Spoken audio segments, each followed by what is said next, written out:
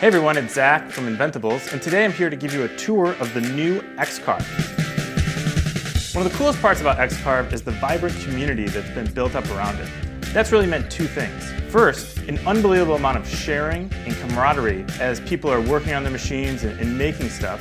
And the second is a lot of feedback. Everybody in the community has been really active in giving Inventables feedback about what they want out of the machine and how they want it to improve in the future. X-Carve is a great machine to get you started on your 3D carving journey. We're seeing a lot of you start with learning how to do an engraving and then turning that into signs. Some of you are even making a business out of selling signs. Within schools, we're starting to see widespread adoption. Teachers are turning the traditional bake sale into a make sale, and students are carving out signs and plaques and selling them at parent-teacher nights. We're seeing a lot of you push forward beyond signs and making things like furniture, guitars, and some people have even made quadcopters. It's all really exciting. Everyone at Inventables is on this maker journey with you. Each week we add new features to Easel, our free 3D carving software. It's now compatible with leading software packages, and you can even do things like take a picture, import it, and Easel will automatically convert it for carving.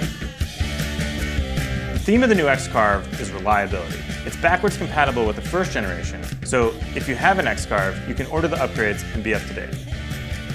The X controller is now the standard electronics on the X-Carve. It's far superior to our prior electronics package.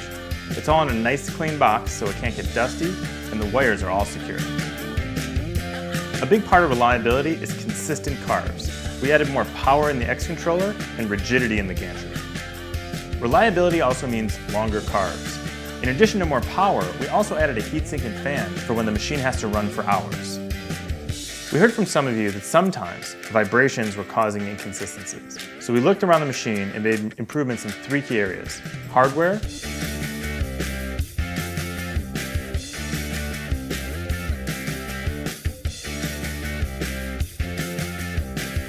wiring,